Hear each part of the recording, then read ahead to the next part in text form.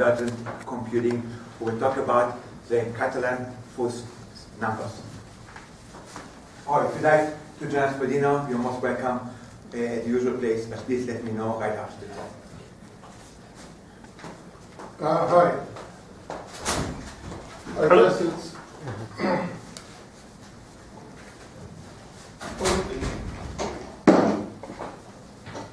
right.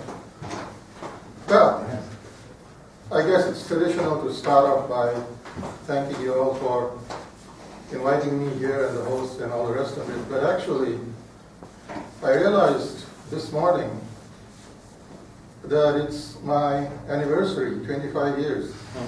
And Professor Zeilberger kindly invited me, would I stay for dinner after the talk this evening, and I said yes. So, yes, I'm promoting that to my anniversary dinner tonight. so anniversary of what? Not of your birthday? 25 years of marriage. Ah, your wedding anniversary. Yes, yes. Congratulations, exactly the day. You still have what your wife. And you're still married to her? I'm still married. Congratulations. So, yes, I already know. Today is going to be a good day. Yes. Yes. So, let me, all right. I guess the big connection between myself and my co-author, Stephen Dilbert, let me write down his name. In fact, let me write down the names of various people here. Can you read that? Yes.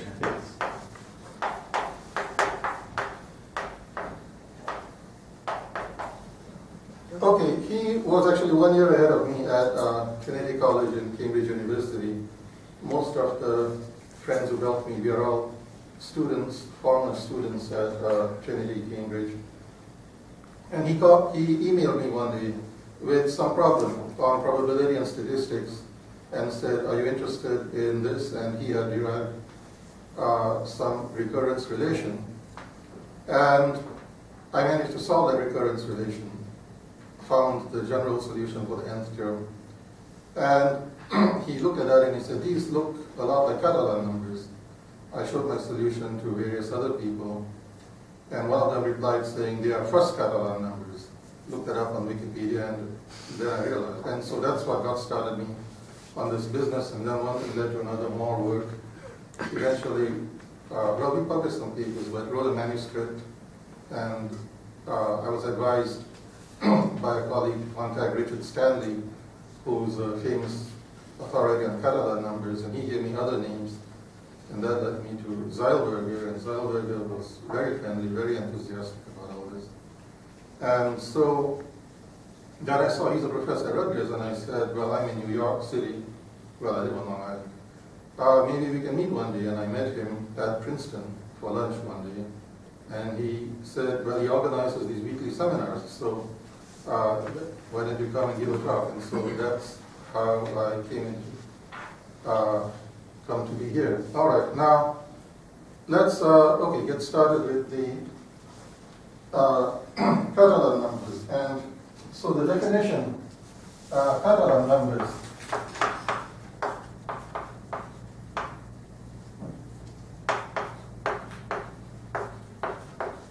So C of t is 1 over t plus 1, 2t of t. And that, if you think about it, is 1 over 2t plus 1, 2t plus 1, t. And there's a reason to prefer this form, which I'll explain in a moment. Now, Catalan numbers have been claimed to be the most widely used numbers in combinatorics after the binomial coefficients themselves. Stanley makes that claim in his book, and there's innumerable applications of these numbers. And from what I read in the literature, well, Fuss-Catalan numbers are a generalization of this. And for any application of Catalan numbers, there's a generalization to Fuss-Catalan. So the Fuss-Catalan numbers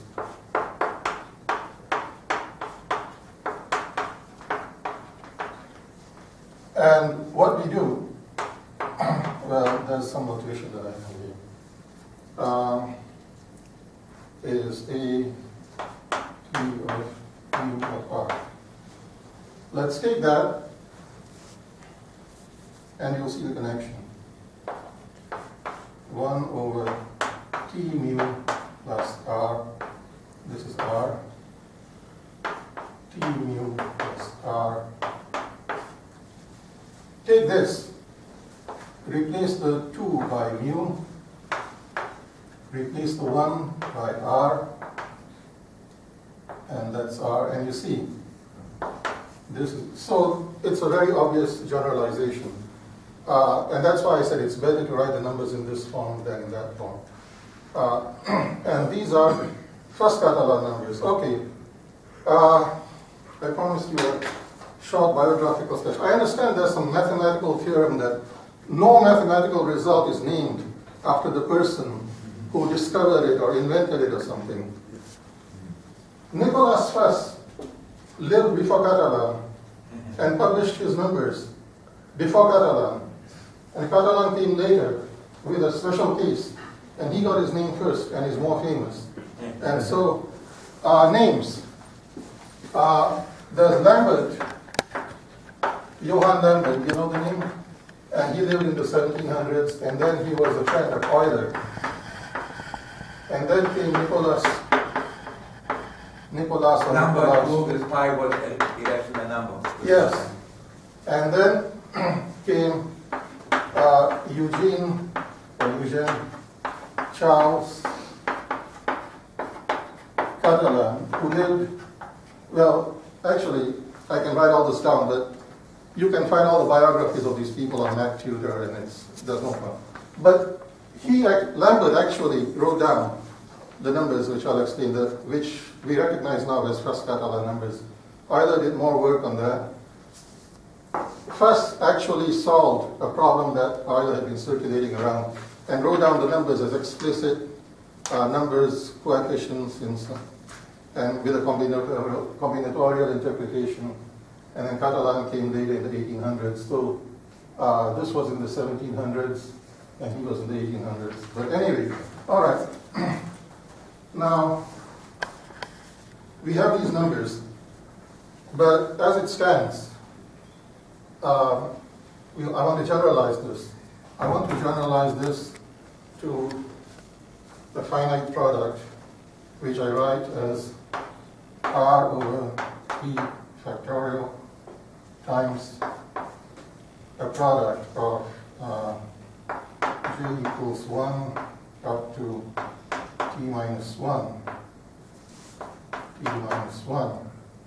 of t mu plus r minus j. And this, if you work it out, can be written, and this can also be written down in terms of gamma functions. And the reason for doing this is because I want to generalize all of these to real numbers. And this can be done by expressing the binomial coefficients in terms of the gamma function. But that has problems of its own. If these numbers are 0 or negative integers, then the ratio of gamma functions has to be defined by limits and all that.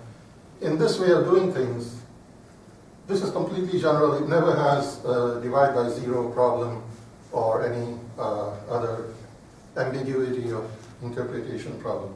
So this is the definition that I will use. Now, what is so great about all this? Well, Fuss-Catalan numbers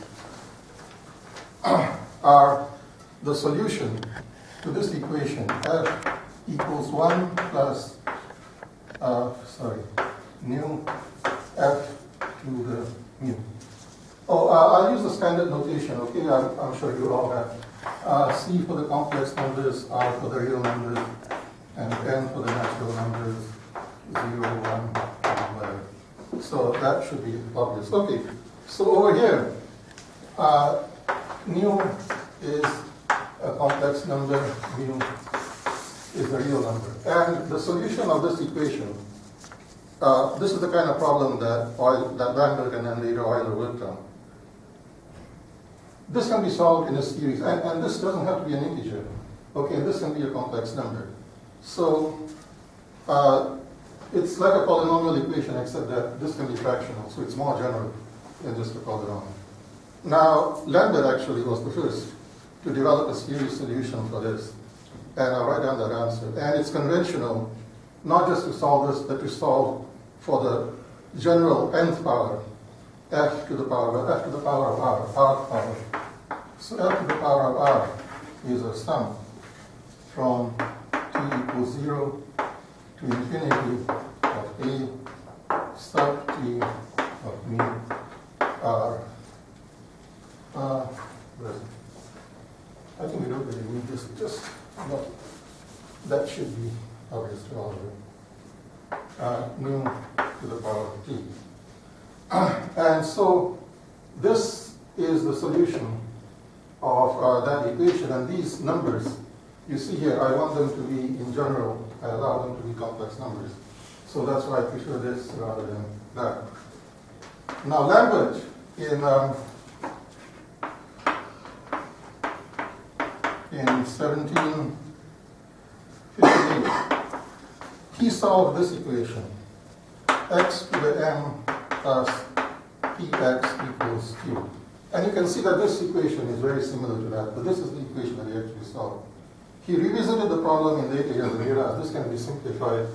We can write instead x equals q plus x to the m. So these are the equations that Lambert used, that Lambert solved. And when I say m, Lambert did not assume that m is an integer. He used that notation, but m could be arbitrary. Lagrange actually used this equation as the prototypical equation to demonstrate his Lagrange inversion theorem. When I contacted people, including Zeilberger, they all said, you can solve this using Lagrange inversion. And this was actually the original example that Lagrange used. So I suppose Lagrange, his name should be down here also, but he didn't really contribute to these numbers. He used this and he came much later. But yes, so this equation has attracted attention from people, and Lambert and Euler also derived series solutions for these equations and got these coefficients, but they didn't give them a name, or they didn't really recognize them as a special function or a special number. Fuss did that, and then Catalan came later. Now let's go back to where shall we put this? I already went from page 1 to page 3, but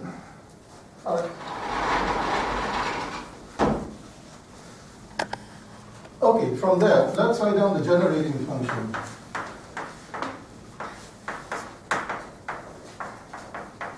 And that is v of mu r z, and that is the sum of a, well, it's the sum over t equals 0 to infinity of t v r z to the t. So that solution is a generating function of the Fuss-Catalan numbers. Okay, fine.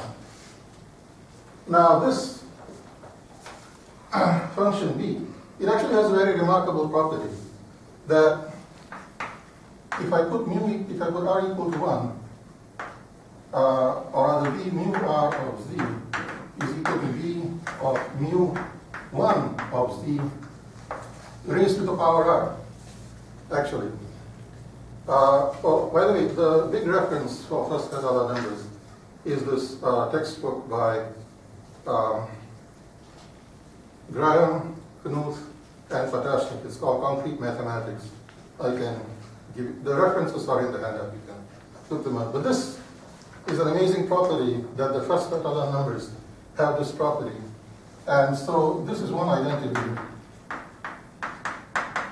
It's a special case actually, or it's equivalent to saying that b of mu r z times b of mu s z equals b of mu r plus s z. That should be reasonably obvious that these two are equivalent statements. There's a convolution identity with so convolution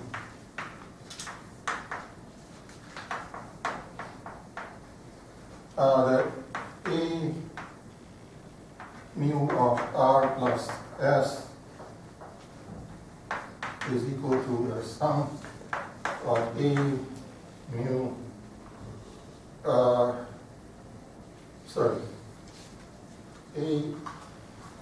AT of R plus S is A of U of R of mu R, I forgot the mu here, times A of T minus U of mu S. So here we sum from U equals 0 up to T. So that's the convolution is on these indices. And there's also a recurrence relation, but never mind. You can look that up in the handbook, in the handout. But okay, so now all of this is the Fuss-Catalan numbers. Now I said that in the talk, multi-parameter Fuss-Catalan numbers. Okay, so where does that come from? Go to this equation and say, all right, why do we stop with only one parameter? Let's have mu1, f of mu1 plus. Oh, is that okay, or do you want me to write fresh equation? Or if I just override like this? Mu2 f of mu2 plus mu of k f. So I have k parameters where k is greater than or equal to 1. Okay, then what's the answer? The answer is given by what are called, and this is my own terminology, multi-parameter Fuss-Catalan numbers. So to do that,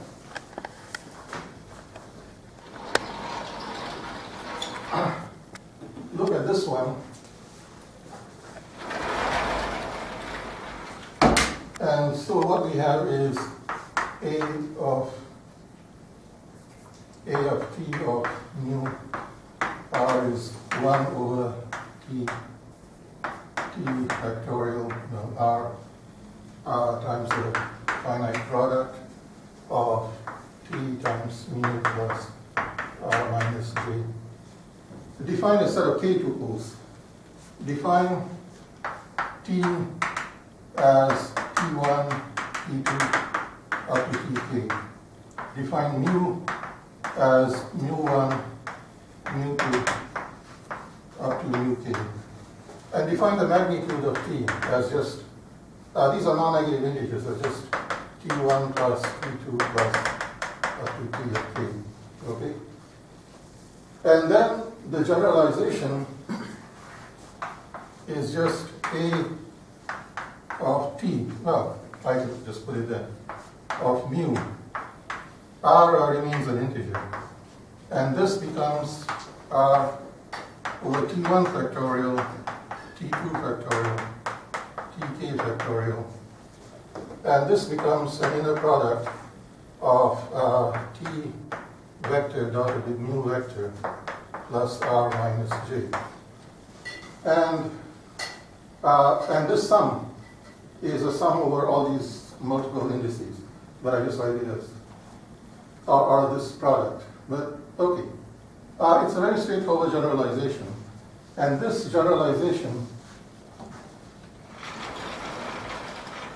if I go back to here and I say, here's this equation, all I have to do, this is now a sum over k-dimensional space.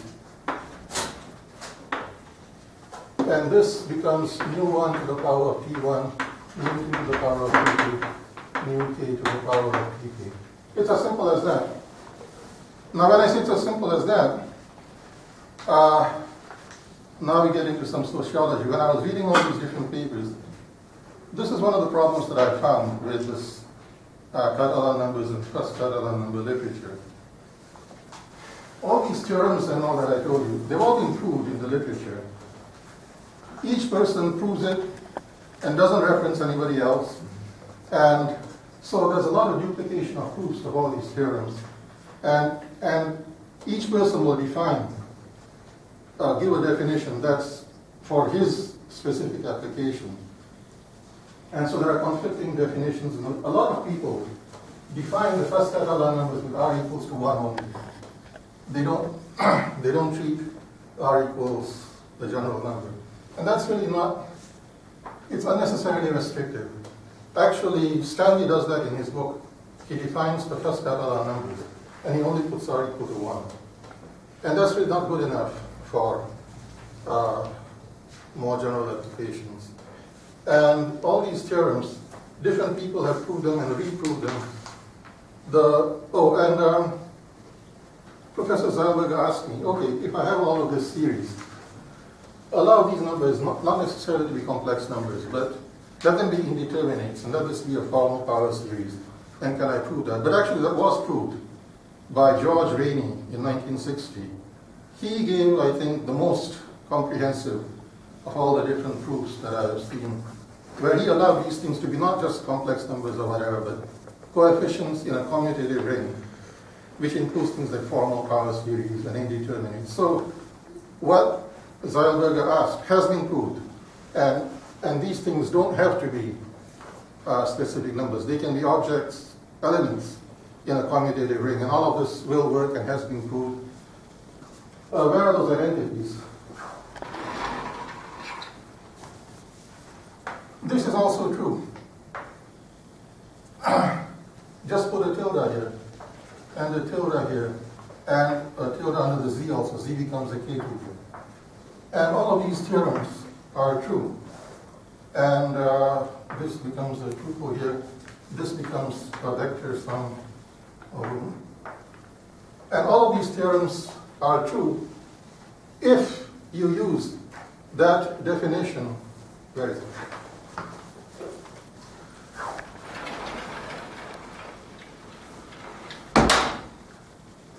If you generalize things in this way, this is a definition that I am telling to you. There are, as I said, many definitions by many people, and they make unnecessary restrictions that something has to be an integer or r has to equal 1 or this or that. And all of those different definitions I can show are special cases of this general definition. But this, as such, you will not find in the literature. You'll find special cases by different people, but this will include all of those definitions. All right. So where are we? Well, I've introduced for you the Fuss-Catalan numbers and now the multi-parameter Fuss-Catalan numbers. And there are, this generating function, as you can imagine, it generalizes in this way, and that's the sum, and that's the sum, and that's a sum, and then this is z1 to the t1, z2 to the t, zt to the dt. Everything will generalize in the straightforward way if you apply that definition. All the necessary indices that you need, all the necessary degrees of freedom to sum over the different parameters, all will be available if you do things this way. So that's something to bear in mind. And I already explained, okay. 1, 2, 3, 4 is number. All right. It should be reasonably obvious that algebraic equations, polynomial equations, are a special case of this equation. So an algebraic equation, again, it's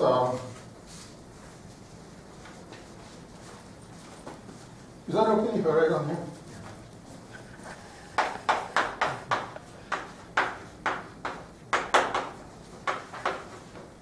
So what's the general algebraic equation? I mean, it's just a0 plus a1 x plus a2 x squared plus a to the n x to the n equals 0. It's a special case of that equation. And as I explained to you, Lambert solved this equation, and later on he solved that equation. Euler wrote down a similar equation, just let's try some to keep writing down.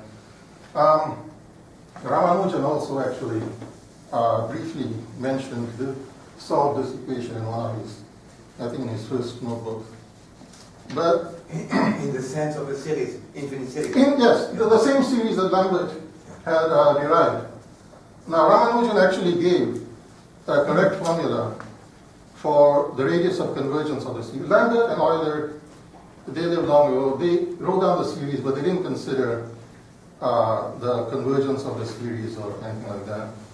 In later years, people who worked on complex analysis, they want to solve this equation. And Mellin, so I suppose I should put a line here. You know about the Mellin transform. It's related to the Laplace transform. It's the same Mellin. In 1915, he used complex analysis to solve this, and he got these coefficients, but he didn't recognize that these were numbers that had been derived by other people before. In fact, as far as I can tell, Mellin only cited himself, his earlier papers. He never seemed to cite anyone else, at least when he was working on this subject. Yes, it was very strange. But Pertinent, I think German, how would you pronounce it? Well, he used Mellin's solution and gave an improved bound. Mellin gave a sufficient but very restrictive bound for convergence. Pertinent gave a more general, but still sufficient, but not necessary bound for convergence. Then in later years, in 2002, two people, Mikhail Passari and August Stick, they gave a necessary and sufficient bound. But there was a mistake in their result. I found the corrected result, wrote up a manuscript, circulated it to people, blah, blah, blah. We end up with Zeilberger, we end up with me over here.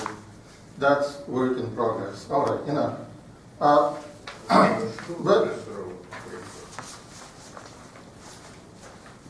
I'm sorry.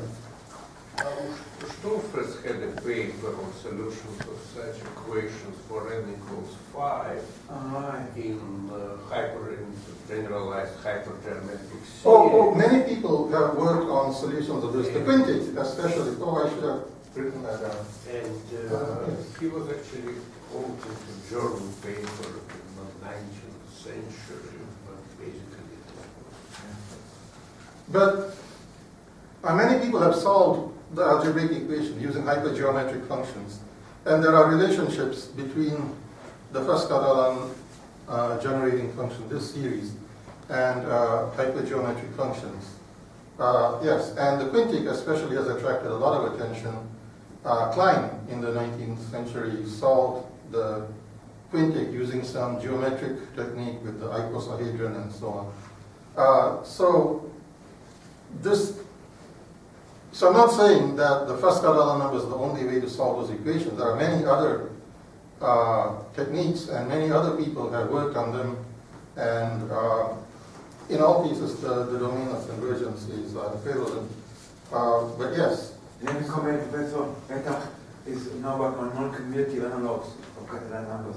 So maybe you can do non-commutative analogs with my general This one. But anyway, let me write down then the quintic. Well, the general quintic, you just stop at n equals 5. But I think you all know that you can shift the roots of any polynomial equation and make the sum of the roots, of the shifted roots, add up to 0. And if you do that, you can knock out one coefficient in the polynomial. That's a special case of what is called a Schirnhaus transformation.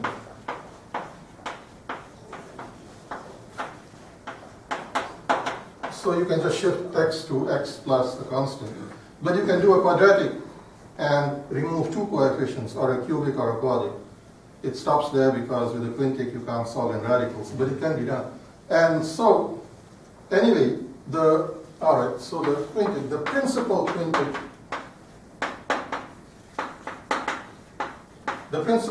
normal form is A0 plus A1 of x plus